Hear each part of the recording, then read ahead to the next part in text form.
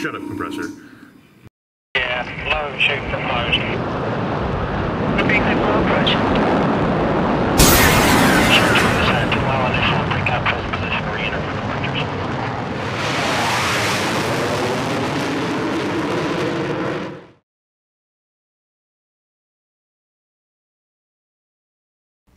Hey everyone, Matt here with Dukes Models, and welcome to episode 3 of the Zoukei-Mura F-4G Wild Weasel build. In the last installment, we got through the cockpit and basically got it glued into the fuselage. But we still have to get the fuselage glued together. You know, the halves are loose, tail to go, etc.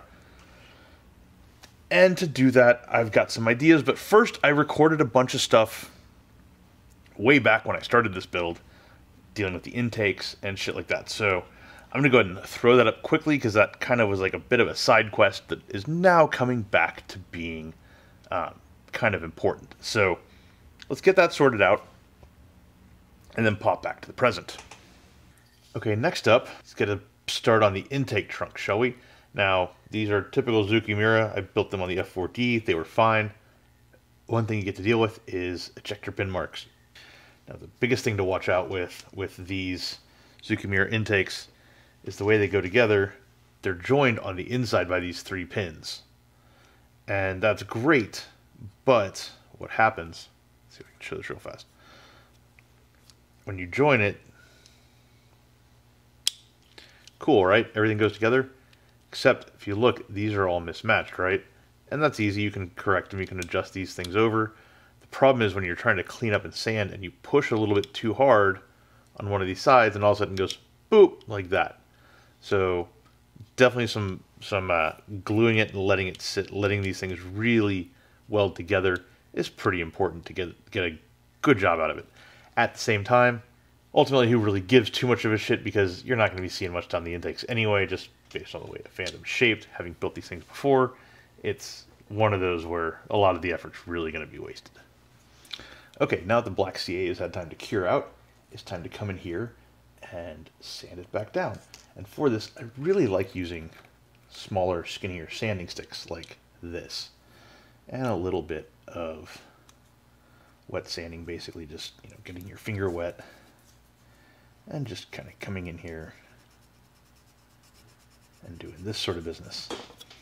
Okay, and now that we've sanded these out, we're just about ready to go ahead and glue things, but I think I'm going to go ahead and do a bit of a rinse and a little bit of priming first, even though we're going to be obliterating some primer on the sides here. No reason we can't get some of it established, right? Okay, and now that we've got our primer on these, things aren't completely erased, but again, who cares, because once you're looking down this way, you won't see it anyway. But now it's time to go ahead and get some of this shit locked in. So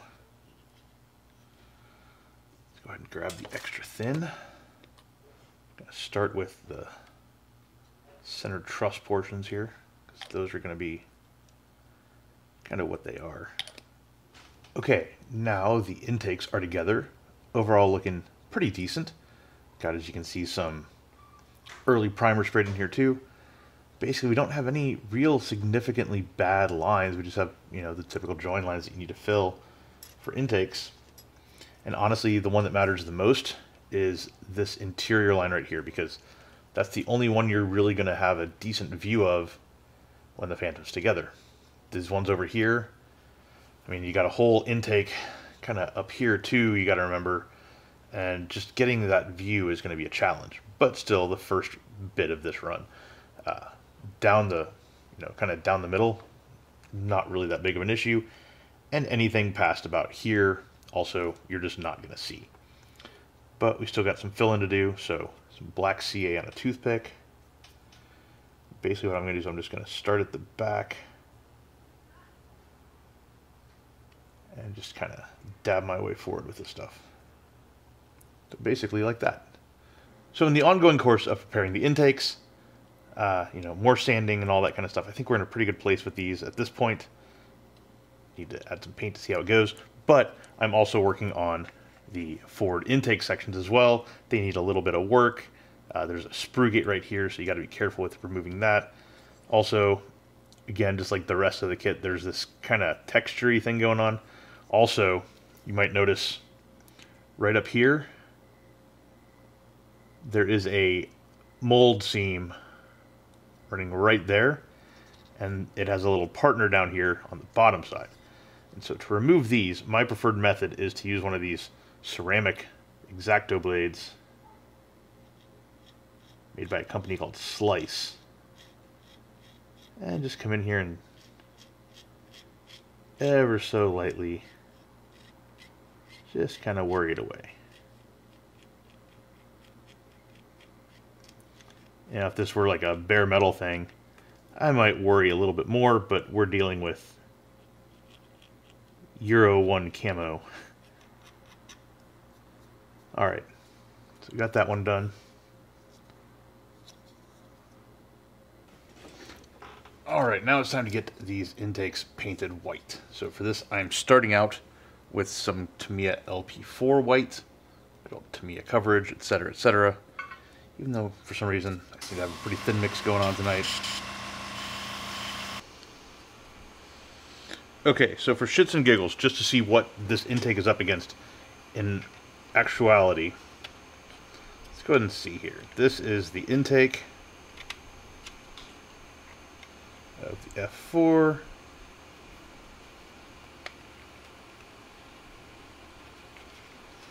So we're going to have to play with that a little bit, 'cause something's not happy in here.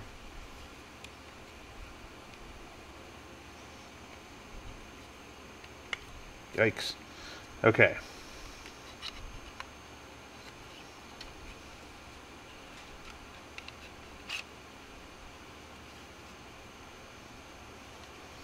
So that is what we're looking at. Well, there you go. That's what we're looking at. And that is all you're ever going to see of the intake. Got to keep in mind the back of it's going to be dark. And in addition to this, we're also going to have the forward rampy bit.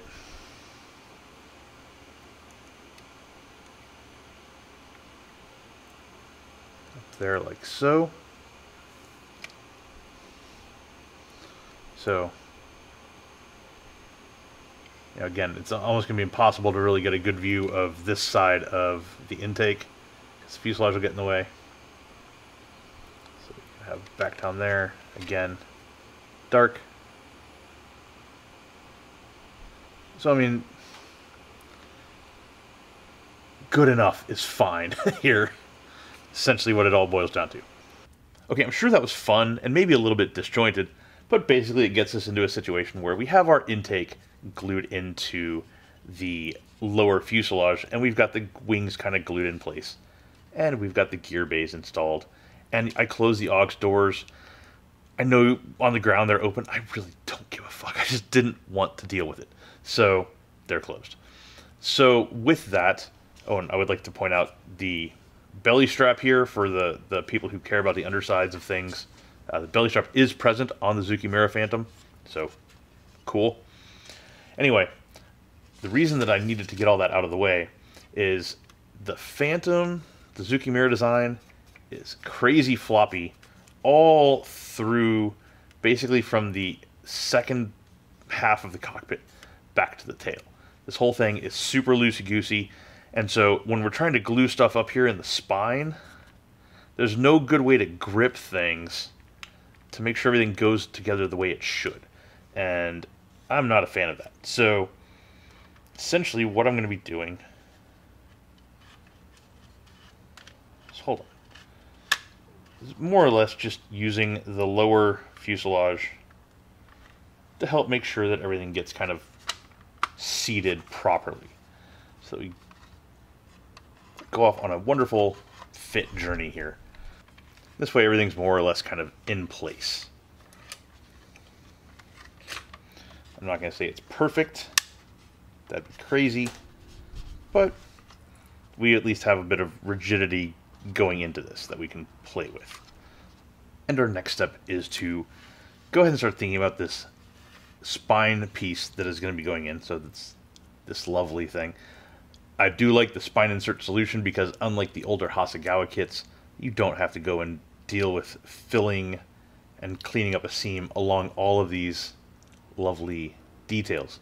It's still a bit of a pain in the ass, and I think you know, the one-piece designs definitely have an advantage there, but this isn't so bad. Anyway, need to drill a hole in it here to install some sort of antenna. So that didn't sound good. Okay, so next up, it's time for happy glue time. Happy glue time is when we stick fuselage halves together. And for that, I want some extra thin quick set. Right here. Yoink.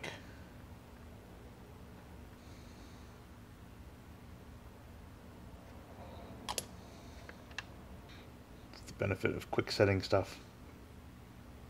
Sets quick. This is one of my favorite things about the Zoukei-Mura kit, is the underside and not having to deal with the like the Academy kit has the really janky fit of the heat shield to the fuselage, and this one, that's not even an issue. It would be with the Meng, but I mean, I've kind of played with it, and I think that they actually got the heat shield fit pretty dang right. So as long as you can pull off that engineering feat, it's awesome. But if you can't, it's gonna suck.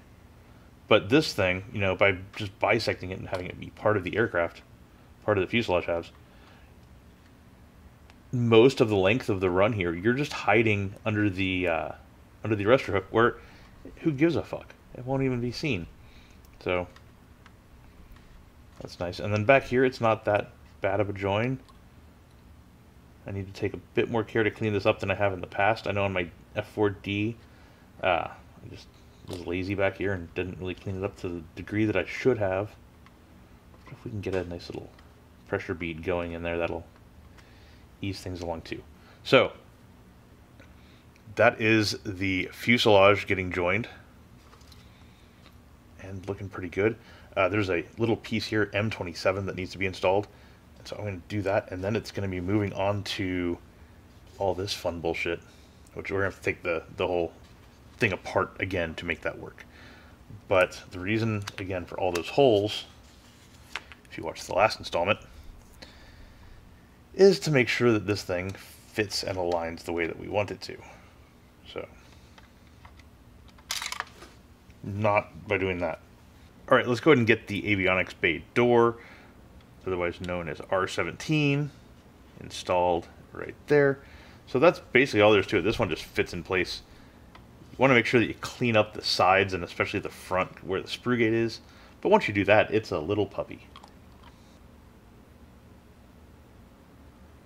And now let's go ahead and get the dorsal spine installed.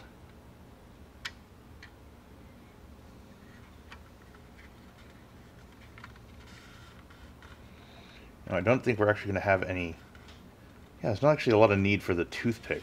It's kind of the opposite. We just want to make sure that we got overall a good join happening here. And I can already foresee there's going to be some light gap filling that needs to happen here. There's probably going to be a lot of masking tape. And a decent amount of 3M red putty going on in this thing. Frustrating. You know, it shouldn't have to be that way, but this is a dicey engineering.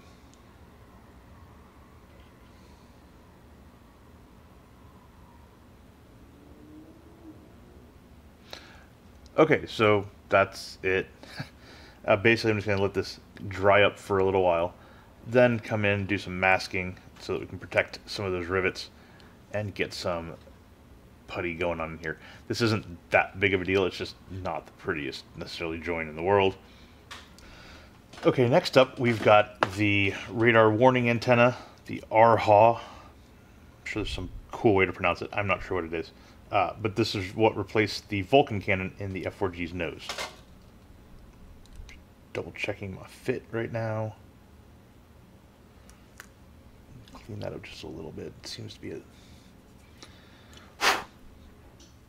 couple little nubbins on here that want to get in the way. This is definitely a part though where I'm like, does it have to be 2 pieces?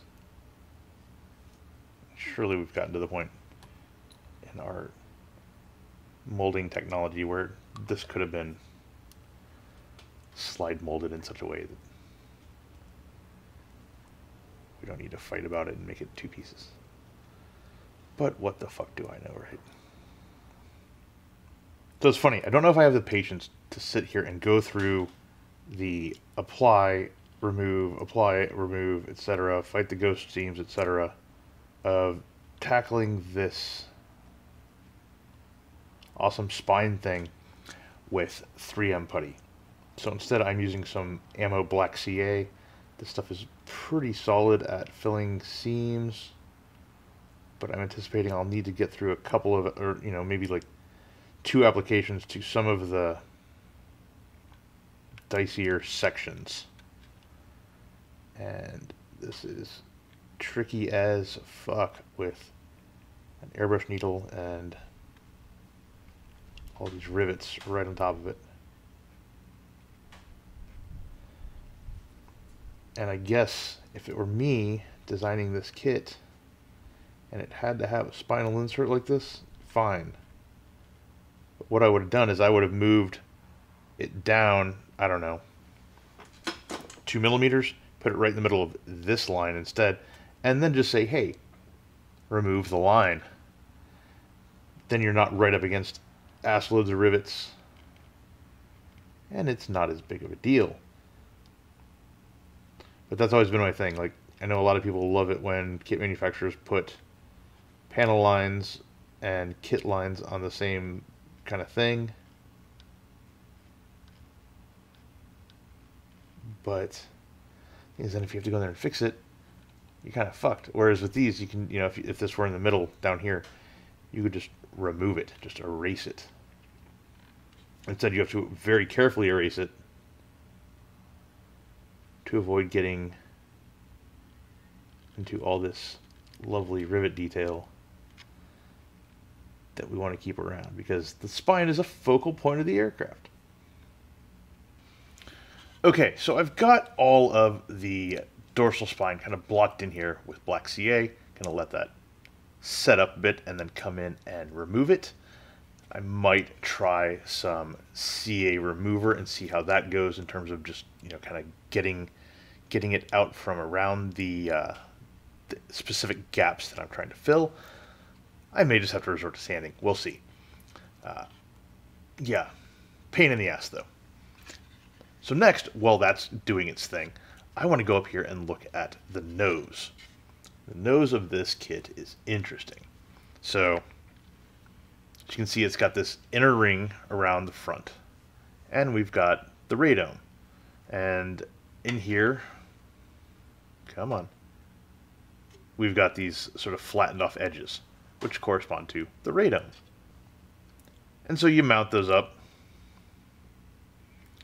And, oh fuck, it's wider than the fuselage. Look at that. We have some fun gap stuff going on. Plus I've got this, like, frustratingly persistent little bullshit going on up here. Let me try to fix that a little bit, actually. I was all stressing out about what the fuck I'm going to do about this too narrow fuselage situation. But then I realized what happens when you install the RHAW antenna fairing thing down here is this thing spreads out the fuselage just a little bit. And that lets you get a much better fit. Not 100%, but better. So, now I'm having to face the situation of I need to spread the fuselage more than what the fairing is going to get me.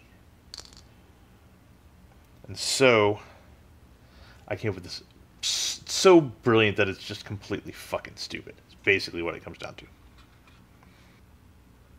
It is essentially most of my modeling. It feels like just stupid ass kludge jobs to get to the next step. So basically come in here, plug this fucker in, make sure everything is aligned up top, tape it down, just like so, right? Then while we're holding it, kind of making sure that we've got alignment down here, I've basically got this little thing with the feet from the F-4B build, and all I'm going to do is just basically shove it down here until we get a good tight fit on the radome. Just a little spreading action.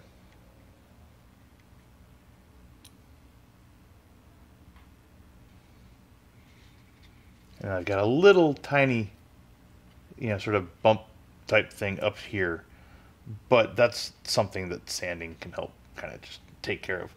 Sure as shit is easier than dealing with a gap on the sides, right? So yeah, basically just kind of let it do its thing. And I'm going to leave the feet in here overnight just to let everything really cure up. Give us a good amount of strength. And then we'll come in, kick those out, clean up the upper bend right there just a little bit, and come in and deal with the fucking spine. Yay. Okay, now that the fun of the spine insert has had a bit of time to set up, I'm basically taking a little bit of a sanding stick and just coming in here and sanding back the CA. And the thing I like about this black CA is it does sand back without too much fuss. And where it needs more fuss, there's not any detail like underneath here I'm too worried about blowing out. It's more the stuff up top. So, okay, so here is the cleaned up ventral spine. And in a moment, I'm going to go ahead and put some primer on this and see how it's looking and see what still has to be cleaned up. And I think what will be okay. Before I do that, though, let's go ahead and put the warning antenna on. So this thing is in halves. I've joined it. I've cleaned it up. I'm fully expecting it to be a little bit loose. Yep. A little bit loose on the sides because I had to spread the fuselage to accommodate the nose. Sigh. And I'm going to spray a little bit of, I'm not going to call it primer because it's not, but a little bit of MRP black just to kind of check and see how all this shit's going down.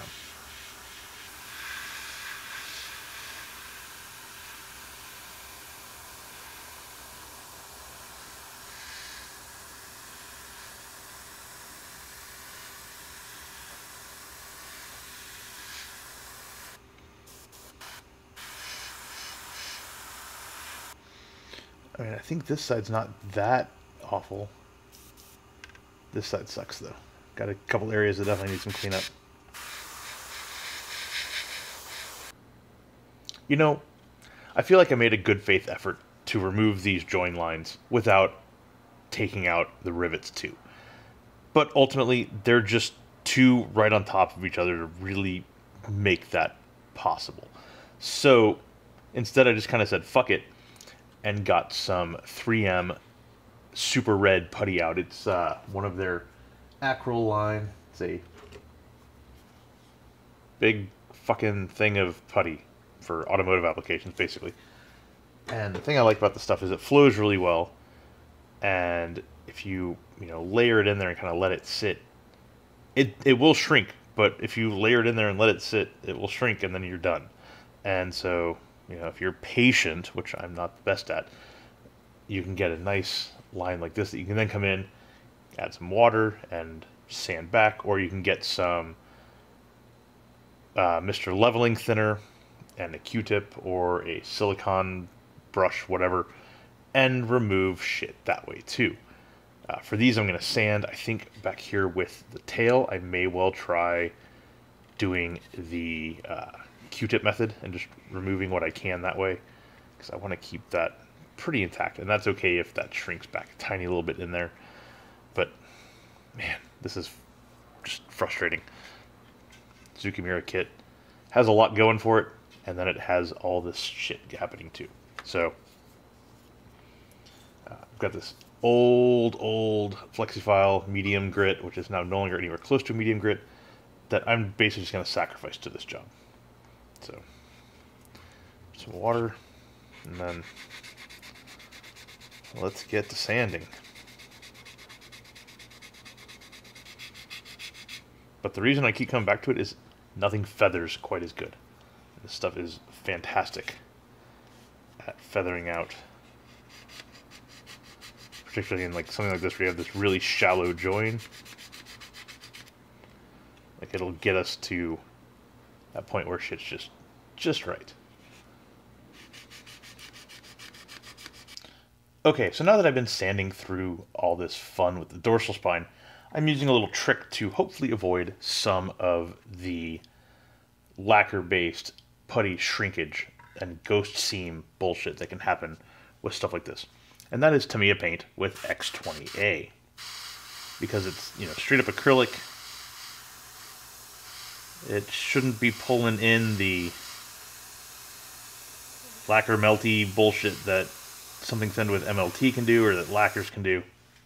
That, you know, something like an MRP can set off. So we're just going to see how this goes, and I'm going to cross my fingers that I can use this up here to my advantage.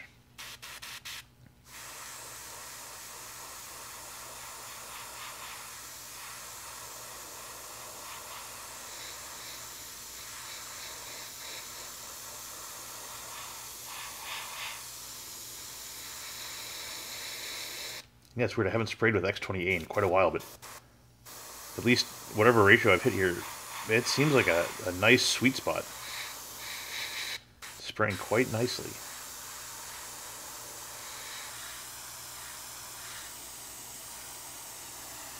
Okay, so now that the spine is getting into a decent place, it's time to start thinking about joining everything together. But before I can do that, I need to attend to a few things here in the wing lower fuselage area. So I've got the intakes already installed, but I need to install the compressor faces in there back here. I need to paint and install the main part of the engines back here, and I need to go ahead and get the wingtips in. It's not critical to get those in at this point, but this is when I have the most freedom to move around and maneuver things. So from that perspective, it just kind of makes sense, right? And so these things, I've played around multiple different ways to get these to work. Problem is, if you set the thing down flat, it sits flat right here, but you get movement on the wings. Do. And so finding the exact right angle, getting it all lined up, and getting, crucially, the pressure in. 'Cause, you know, if you get these at the right height, okay, that's one thing. But, you know, they need the pressure in to really seat and all that. It's a lot. And so I figure, you know, now that I've, again, cleaned these up as best I can along the seams, just getting in here and getting this good join in place, right, is probably about the best that I can hope for. And so, where are you at, my extra thin goodness? Basically, I'm kind of holding it just inside the hinge on the bottom, keeping that all pressed together, and just getting a good bead going here up top.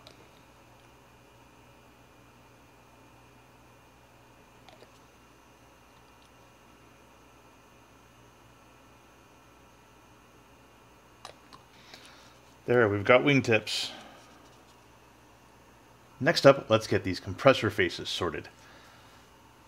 They're buried at the back of the intake. You're not going to see much of them. But for shits and giggles, we're painting these with a mix of MRP titanium and a little bit of MRP dark gold gray. The labels had better days. I managed to spill some on my hand and wiped it off the label, and half the label came with it.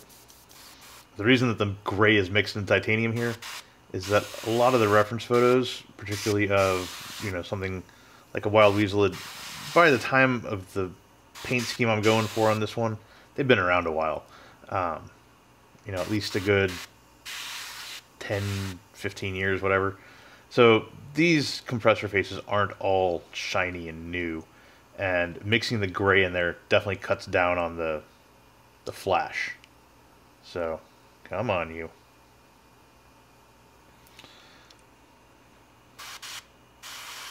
And then we can hit it with a little wash to, you know, really play up the compressor blades themselves. And that should look just fine, hanging out at the end of an intake. And next up, a little bit of a wash on the compressor faces so that they can be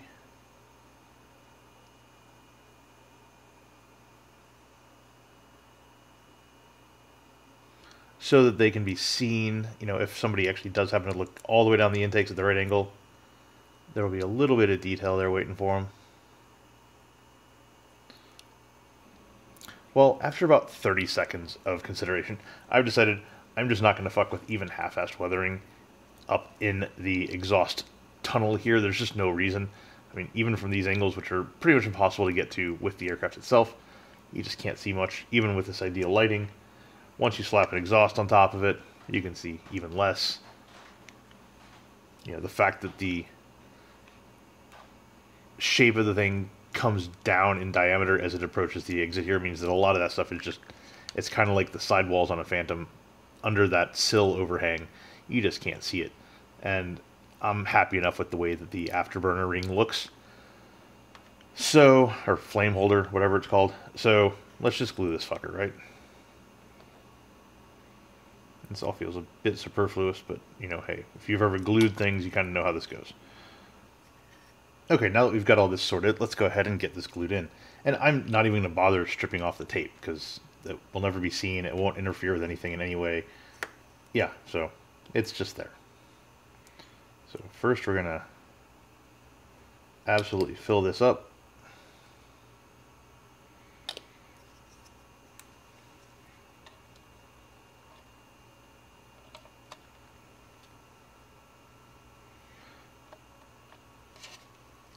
Use that to align on. Once that's in place, some quick setting extra thin up here around that join.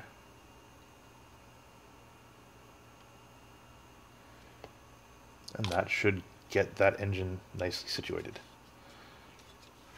So next up, it's time to go ahead and get the fuselage installed.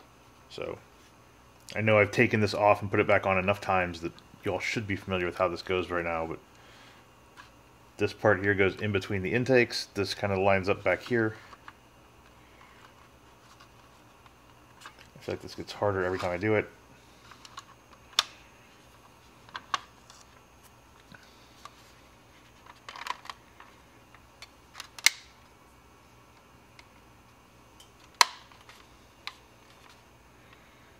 Yeah, everything just kind of fits up like that.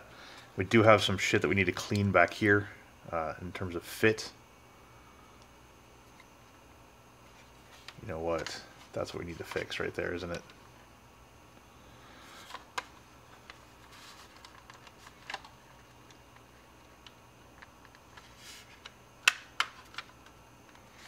Okay, so back here we've got these little tabs on the lower fuselage. You can barely see them right in there. Those things you need to kind of hook in there first, and then they will help locate the ass end back here, which makes all this stuff fit much more cleanly. Yeah, that'll do. And then up here, make sure that all this stuff seats into place where it needs to. Cool. Well, that's a fun couple of billion things to focus on at the same time right there. Okay, next up. I think before I really commit to glue, I want to go ahead and get, there's two pieces that need to go like right here on the other side, and they loop all the way around this. And so think I want to get those in place first. Okay, so this piece, all it has to do is come in and sit in here just like that.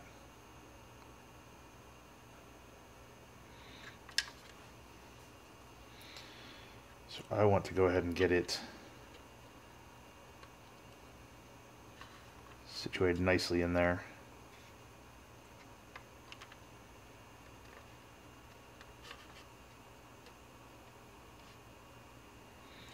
Basically like that.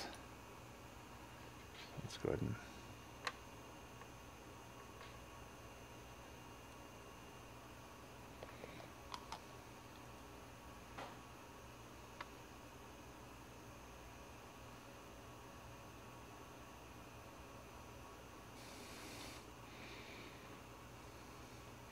next up, let's go ahead and get a bit of this stuff up here glued up.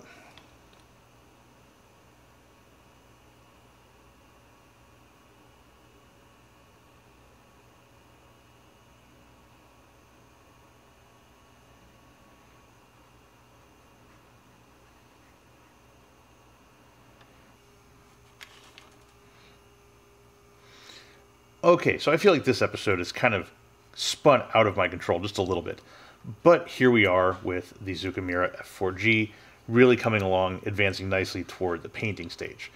Basically, I've got the fuselage together, got this bullshit dorsal spine cleaned up, I've got the wings together and on, I've got the lower fuselage mounted to the upper fuselage, we have the nose, the radome, the warning receiver, etc. All that stuff in a pretty good place. I've even got it so that I can pull on and off the stabilators. The port one is really tight.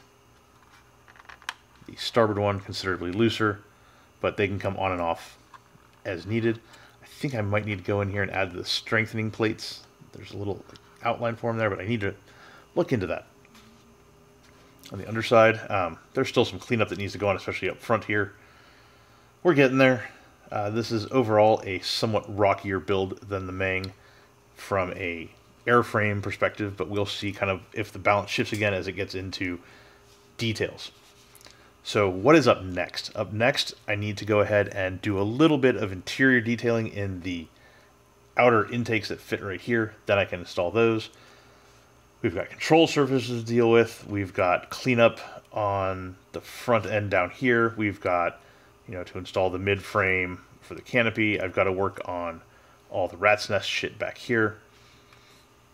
Basically several things to kind of occupy us as we head toward actually painting it. So with that, I'm going to leave this here for now. Thank you all for watching. Again, be sure to keep an eye out for future videos in this build series, as well as the Meng F-4G Wild Weasel. I've got 2 Weasel builds going on simultaneously. And of course the Weasel Off, which takes comparative looks at both kits side by side, trying a slightly different format here from the flank off that I did several years ago. And if you want early videos, see them a few days before everybody else, see behind the scenes, ask questions, etc., there's always patreon.com/TugsModels. And until next time, see y'all later.